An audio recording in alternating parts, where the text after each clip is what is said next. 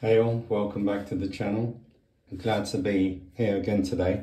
As you can see from the thumbnail and from what we're looking at right now, this is another Ableton Push 3 video, okay? And it's tailored, from my perspective, these videos are tailored to kind of newbies of using the Ableton Push, especially the Ableton Push 3, which is what I have here. And the version that I have, this device is the controller version. But most of these small tips and little tricks that I upload and share with you can be generally applied to this controller version or the standalone, or sometimes even the Push 2 or even the Push 1, okay? When I remember, I will make that distinction of what I'm telling you, which machine it will apply to and which one it should work to, or ones it should work to. Today's video is just again on about navigation, because I think when you're new to this device and you're first playing around with it, it can be a little bit tricky in terms of, you know, what you're trying to get out of your brain, what you're feeling at the moment, and how you're trying to express yourself and capture that expression in this device. Now, I've had this for over a year now, and I still highly recommend the Ableton Push 3. I even still tell people and recommend to get just the controller version. If you have like quite a powerful laptop, or if you've got like a Mac or something and you've got Ableton on there, it really is a really killer combination. If you do travel a lot and you find yourself in different environments, then I would say, yeah, probably the standalone might be a good option as well. But I think that's kind of pricey for what it is in terms of the performance you get. Right, let's get into it. Today I'm talking about navigating your projects when you have more than 8 tracks. I found this to be a bit of a pain at the beginning in terms of how to quickly navigate to my tracks number 9, 10, 12 or whatever that I don't immediately see in the screen right now, okay? Okay, so most of the time I have more than 8 tracks, and it's wonderful that you can access up to 8 of them at a time and really either go into the session view mode on the screen or on your pads here where you have the note mode on your pads, or you can go to the session mode on your pad as well by pressing the session button. It's really good, you know, to be able to have these different views where you can go into clip view of any one of your 8 tracks, and you can go into the mixer view of any one of your 8 tracks, and you can go into the device view of any one of your 8 tracks at a time. But what if I want to bounce quickly to track number 12 because I know I've got a bass line on there and I want to do some adjustments to the clip, a clip that's on one of those, in one of those sessions, or I want to adjust a device on track 12, an effects device, an effects unit or something, and you know, I want to adjust that quickly and I want to quickly jump to that track. How do I do that? Now, if you're using the software and you're using this, looking at the screen, using your trackpad or mouse, whatever, that's fine. But the whole point of this device, I find, is to not really look at the screen and to use it as little as possible and to really get into this and flow with this device, okay? So as I was saying, I found it a bit of a pain to jump to a track from track 2 to track 12, from track 2 to track 15 or whatever I'm not seeing now. So the workaround I want to share with you, and some other suggestions I'm going to provide to Ableton as well, is this. Okay, let's go. At the moment, you can see I'm on track number 2. Why am I on track number 2? Because you can see that it's highlighted in white and the other tracks have the same color. The buttons under the tracks, I should say, have the same color as the name. Okay, so say now I'm on this device or this track and I want to jump to number 12. How do I quickly do that? Previously, what I was doing, and let me apologize if my audio is a little bit over the place. I'm using a new mic system. I'm hoping to get a new one next month, a DJI mic. In the meantime, I'm just kind of going with the flow. When I'm in the note mode, yeah, on the device, because normally most of the time I'm using the note mode on the pads, not the session view mode where I can play individual clips and play individual sessions.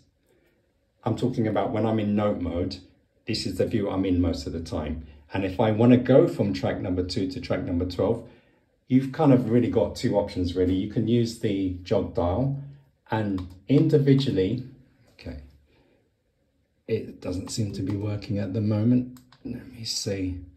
Okay, and go back to device view and see if that happens. Okay, it doesn't work in device view, sorry. So I've gone into session view on the screen and I'm using the jog dial and I'm pressing it individually to get across. Let me just use this hand so that it's not blocking the camera, to get across to track number 12, okay? And if I want to jump back now to track number 1 or back to number 2, then I can just do the same thing, which is very tedious and very slow. And yes, it's the same thing with the session D-pad. I can do that, or to make it even quicker, I can just hold it and let it speed all the way across. Same with the jog dial, just hold it and it speeds all the way across. And 9 times out of 10, what happens for me is I zoom way past the track I want to, yeah? I want to be a little bit more definitive in my actions, okay? So, I mean, I've been doing this for the longest time and I don't really think it's the best workflow if you want to jump from one specific track to another, yeah? Now, what I was saying before in one of my previous videos, one way I found to quickly say now go back to track number 1 is to press the leftmost button, and then you've only got one button push or one jog dial push to get back to that first one. Or if you want to go to track 12 again, press the rightmost button, track, in this case track number 8, and then you've only got like a few button presses to get to that track 12 or to track 16 or whatever, okay? Or like I said, it might be just easiest to just hold the jog dial or hold the session D-pad buttons, left and right buttons. I don't like that. I don't like that. My tip for you today is if you want to use the hardware to get to your other tracks, track 16, track 18 or whatever, is to do this. What I suggest you do is, now if you work in session mode all the time, it doesn't really matter. This doesn't apply to you, yeah? But if you work in note mode on your pads most of the time, I suggest you do this. On track number 1, I want to go to track number 12 directly. Hold down and keep holding your session view button. Whilst doing that, go to the page button, press it, and let's go. And you can go directly to track number 12. I'm now on track number 12 and I can do whatever I want and select whatever clip I want to. I can go, and if there was a clip that was selected, I can go and start messing around maybe with the MIDI events in there. I can start going to the mixer view and adjust the levels and so on and so forth. Whatever device I had on that track, I can go into it and start playing around with its configuration or whatever. And say I want to now jump back to track number 3, it's just a repeat of the same thing. Hold down the session view button. You see the left page button is highlighted there. Press that, let go, track number 3, boom, Bob's your uncle. Okay, so let's just recap that one more time. Okay, so, okay, I'm in track number 3 now. I want to go to the rightmost track that I've got in this project. So session view, hold it, go across, let go, and I've gone to the furthest track, which just happens to be track number 12 on this particular project. And if I held down the session view and I had more tracks, I can just keep pressing the page button to keep going across and across to my other tracks. Then eventually I will get to my sends, because as you know in Ableton, the sends and then the master track are always at the rightmost in your project. Okay, so that's it basically. Quick navigation to get to your first batch of 8 tracks. I'm holding down session view, page, boom, let go, go into any of my first 8 tracks, okay?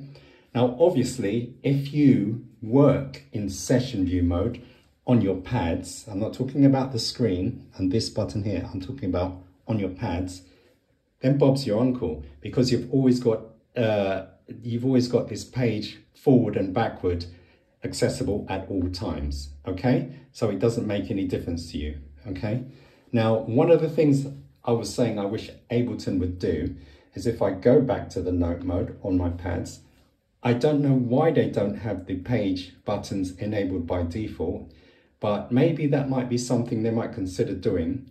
I'm sure there's an argument or reason why they haven't done that, but if they did enable page navigation, or I should say batches of 8-track navigation by just enabling these page backwards and forwards buttons, that would be great, because you wouldn't have to hold down, go into session view temporarily and start doing this, you know, this finger exercising thing. It would just be accessible straight away. And I think I would really love for them to do that. Okay, and as I say, if you do have this hardware, I mean, it's a shame that you have to go back and look at your screen just to quickly go to your furthest most batch of tracks and then come back to the device. I mean, let's try to make sure we keep our concentration on the device, Ableton, okay? That would be really good. So my request is just to enable these page backwards and forwards buttons from the note mode, the pad note mode view. That would be excellent, okay? Okay, I just want to quickly go and cover one thing that I would like to Ableton to, if they can update this, I'm sure they can do it in a software update as well, is if you do use a combination of your hardware, looking and concentrating on your hardware and your laptop screen or monitor, one thing I notice is a bit of a bug is at the moment you can see I have track number 4 highlighted, okay, because it's white. Sorry about that noise, that's just me pressing the buttons.